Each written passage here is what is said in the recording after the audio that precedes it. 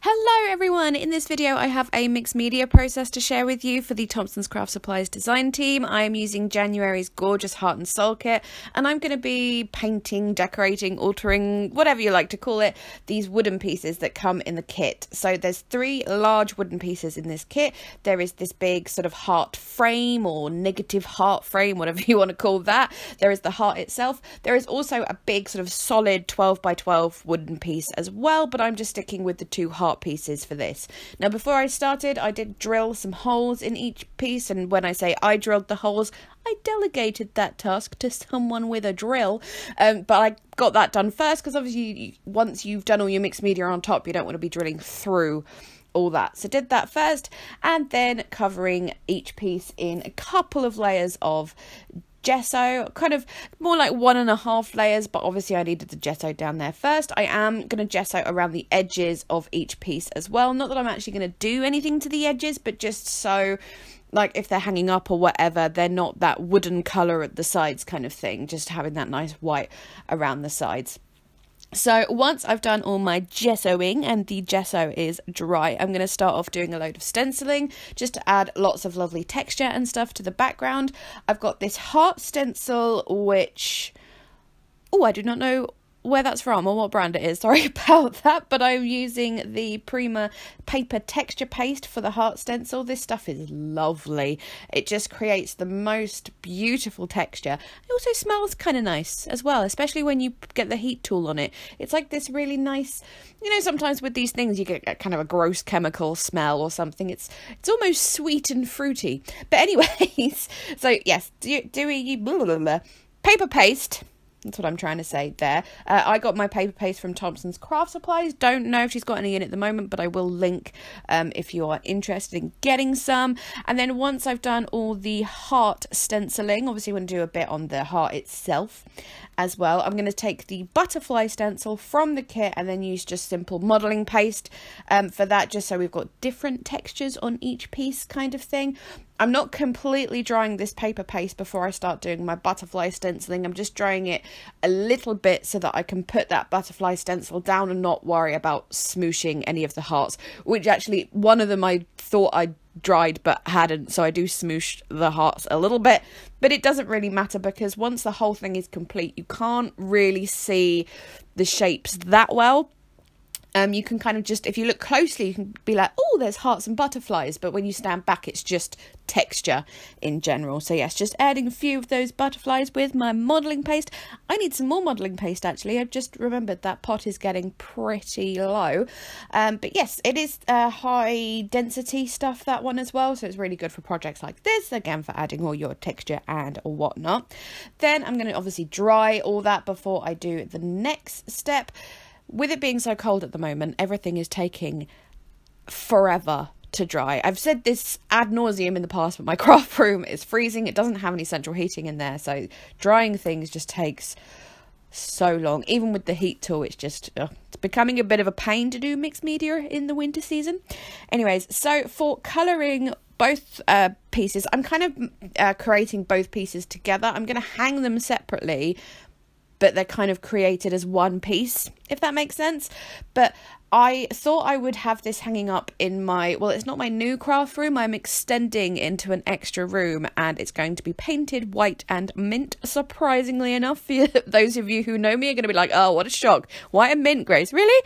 Because I just love mint. So yes, I am mixing up just acrylic paint. I've got white, which is just a cheap one, and the Hobbycraft, well, it's cheap as well, but I know the brand is the Mint Hobbycraft paint.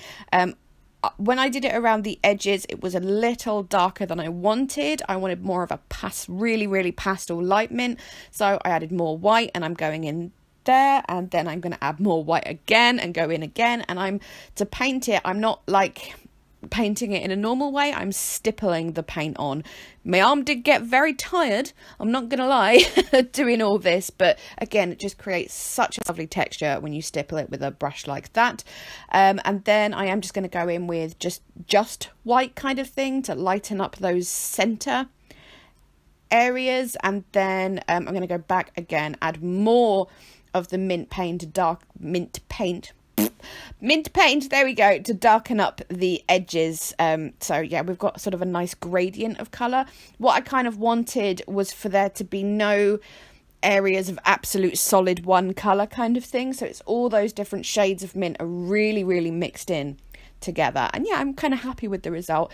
I think on camera it's coming up ever so slightly lighter than it actually is in real life. I think that's due to my camera lights causing quite a lot of exposure kind of thing, but it's not much darker, just a little smidge bit. But yes, as I said, I'm just darkening up the edges there, putting more mint in my little mix there. And then again, dry. I have sped up this bit, by the way, just a lot more than usual. I thought you'd like to see the whole process of the painting to see what I did, but if I had it at my usual speed, which is about 2.5 times, then we would have been watching that for a good like 10 minutes or so. But yes, okay, once that was dry, again, took an age to dry it.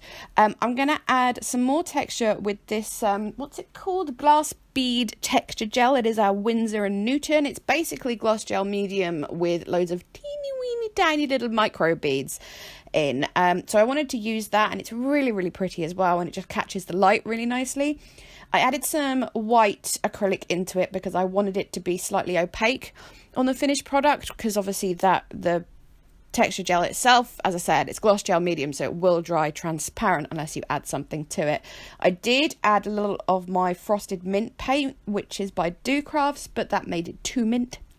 So I went back and added more white, more texture gel, but I've also added some of the little Prima glass beads to it as well to make it more, I don't know, beady. Lots and lots of texture, basically. And those Prima beads are bigger than the ones that are in the gel kind of thing. So this stencil I'm using is a Tim Holtz one, just a lovely damask. Obviously, with how thick that gel is with all those beads, it doesn't stencil perfectly, but you get a good hint of the damask kind of thing. So I'm just going to go in with that. Just a little word for the sake of the environment. If you're using something like this, anything with little plastic beads, little glass beads, whatever, do try not to wash it down the sink, because it is not good if it goes, you know, down the sink and into the sea and stuff. If I hadn't coloured the stuff, I would have just scooped it back into the pot, but if it's coloured, there's only a little bit left and I'm not going to use it. I just kind of scoop it into like a little tissue or something and throw it away. Again, I know that's not ideal for the environment, but it's much better than washing it down the sink. So yes, anyways, I'll just step down off my soapbox. Now, it's just one of those things I've seen people do it in videos. I'm like, don't wash the glass beads down the sink. It's so bad for the environment. Anyways, moving on.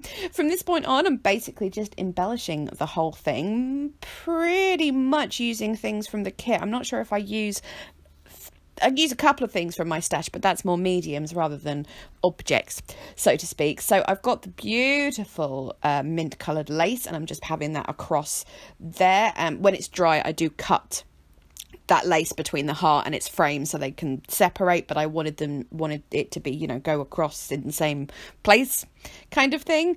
And then yeah, I'm just adding like that little fussy cut floral cluster that I did in last week's project and didn't actually use. I've got the little doilies. I'm choosing a little sticker there. I wanted to put a quote in the center of a heart and then also a quote on the frame, because I'm gonna, as I said, I'm probably gonna have them hanging separately, but also maybe I'll move them, I don't know, but I wanted like them to be able to be separate as well as together kind of thing. So the two favorite quotes that I've seen on this particular, in this kit, in all the little bits and pieces, there's the quote that's, I think it's Winnie the Pooh, you know, you are braver than you believe and stronger than you, that one. And then the other one, sorry, on my screen it's really blurry at the moment because I haven't saved it in HD yet, but that quote that's at the bottom left, something about no one ever made a difference by being like everyone else. And I think this is just a good thing to have, especially in a place where I'm going to try and be creative, because I do have that tendency, like a lot of us do, to judge myself against other people on YouTube and other people on Instagram, and constantly doubt myself and be like, why I'm not as good as them, what can I do to be as, and I need to just do my own work. And that's what I've kind of done with mixed media as well. When I started out, I was trying so hard to be like the mixed media giants, you know, like Finavere and all those kind of people. I was just trying so hard to make stuff like they make, and then I just realized I just need to do my own thing, not try and be like someone else. So yeah, that quote was actually kind of meaningful for me to use, kind of thing. So as you saw, I'm putting down all clusters of things. I don't know how well you can see, but there is some white tulle behind that phrase in the center and behind that flower cluster just to the right of it. At that stage as well, I added all those other flowers. I was going to add another quote or another big embellishment cluster towards the top, and then I just thought that would be too much and I didn't want to overdo it because I do have a tendency to do that sometimes. So I just stuck with using all the beautiful flowers from this kit and just putting those on there.